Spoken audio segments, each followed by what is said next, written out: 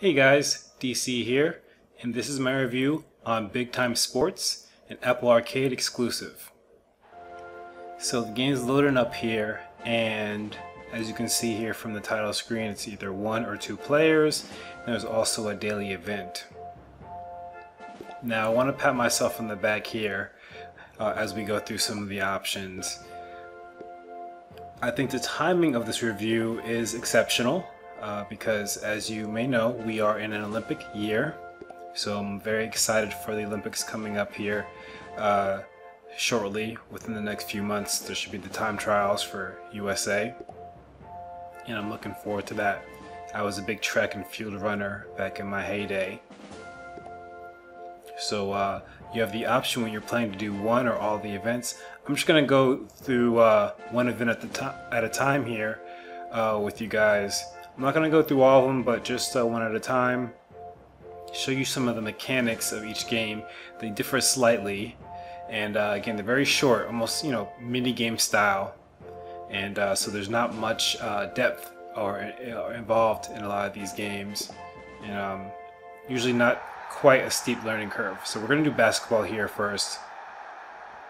You'll see me kind of go through basketball, and to aim, what you do is pull back and aim with the left joystick, tap the A button to shoot the ball. You get 3 misses, a perfect shot gets extra points. Okay, so simple mechanics, and the game gives us like a little bit of a tutorial here. So let's see kind of what I have here. See if I can Steph Curry it up. And again, I played this game originally when it came out, for a little bit of time as I missed. But I never got too deep into it. So me doing this review is the most that I've played this game. And again, I take another miss, and then by the 3rd time I start to heat up here a little bit. So again, this is the basketball portion of Big Time Sports, and again, after 3 misses it just ends there. So you saw on that last shot I missed. I'm going to go at it a couple of times here. I think though, when I originally played Big Time Sports, when the Apple Arcade launched, I think the basketball was a little bit different, if I'm not mistaken. I think it was more of like a slam dunk sort of contest, where you had to maybe jump and get as high as you can. If I'm not mistaken, I think it was set up a little bit differently. Now I'm just thinking it up here a little bit. I'm going to play a few times here. Again, I'm holding the left trigger, or the left,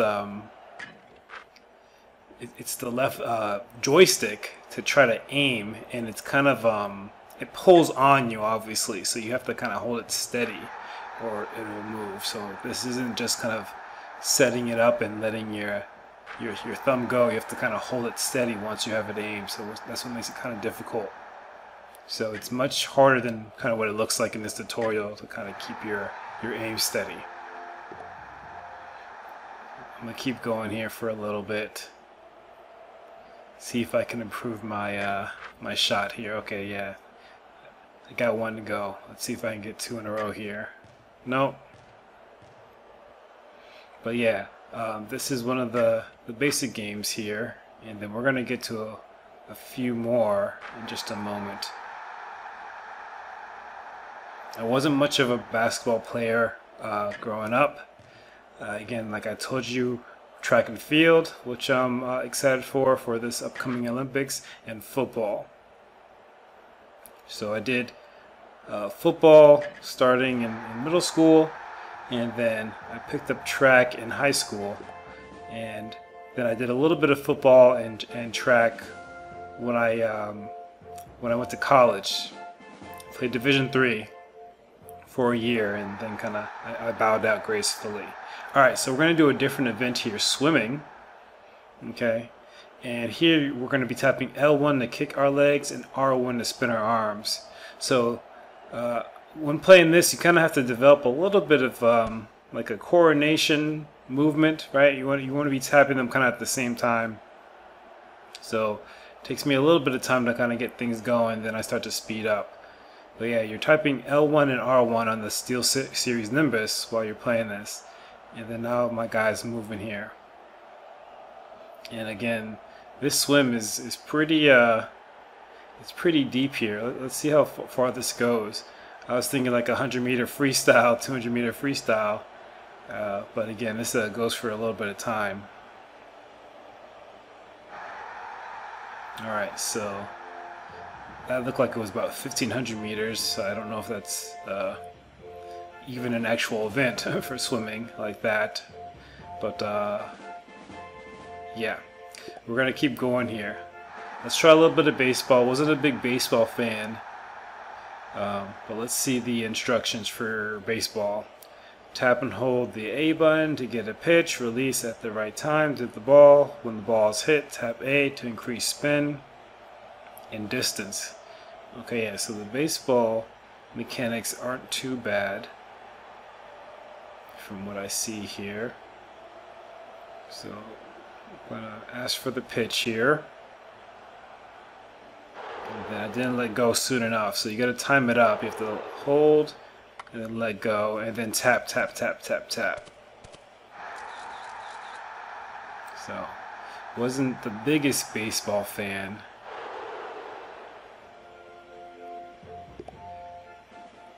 but you know, I've watched it here and there. So if you watched my review on Atomic Hangman, right? So I recently released a review on Atomic Hangman.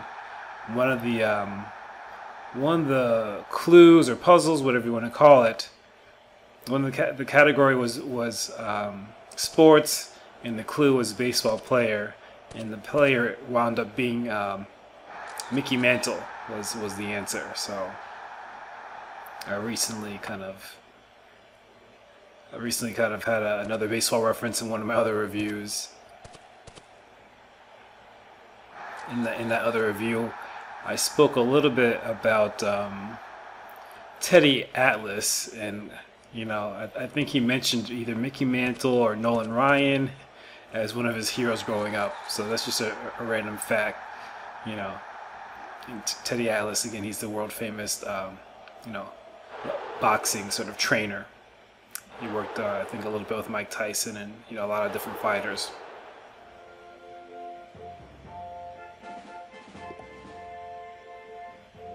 Alright, we're going to switch up the game here. Enough baseball.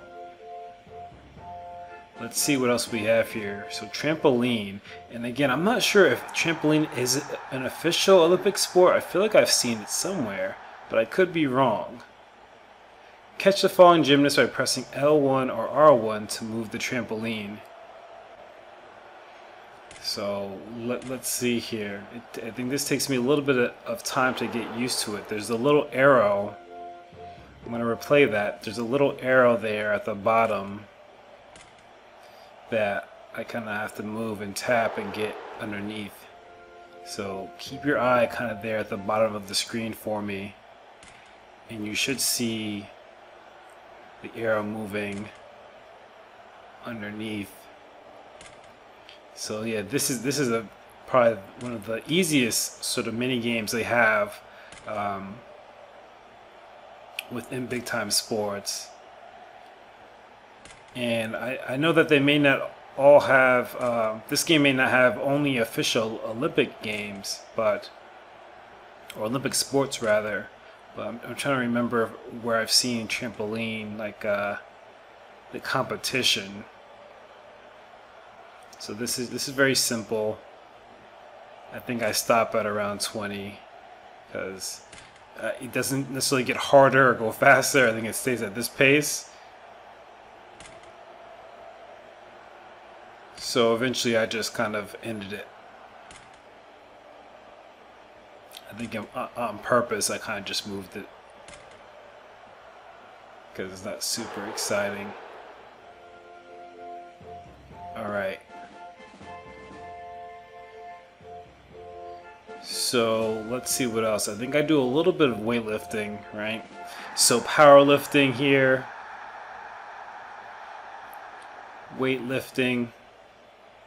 Tap L1 or R1 when the indicator reaches the markers on either side. So this takes a little bit of timing. So this one's a little bit more timing with your L1 and R1 buttons.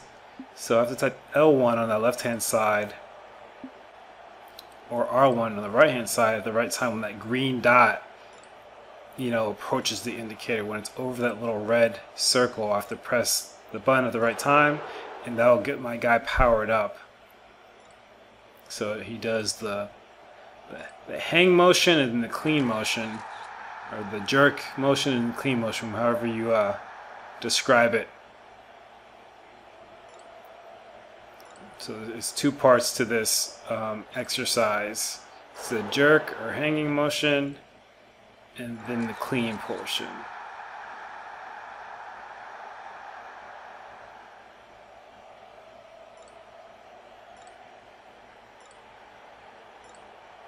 Alright, so this one it's pretty simple. It gets harder. Again, I think I go up to maybe 200 and something pounds.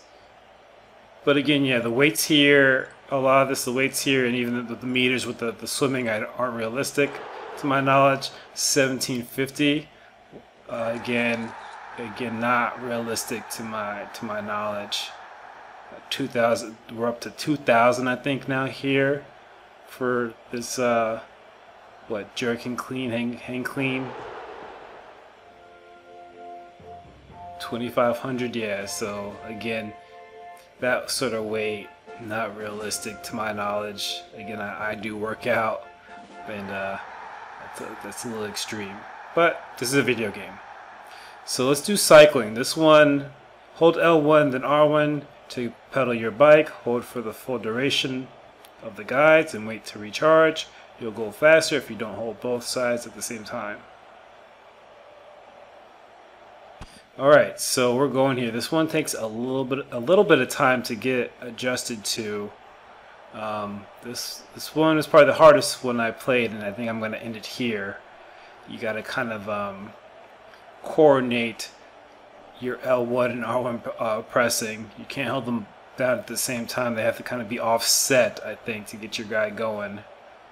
So I'm kind of just getting the hang of it, and then eventually, okay, yeah, one thing with the game, you can go to the instructions at any time during the game if you just need a quick refresher, because I was kind of confused when I was playing this, but the instructions are right there anytime you need them, just to kind of get another refresher. So this one is a little bit awkward, this game here.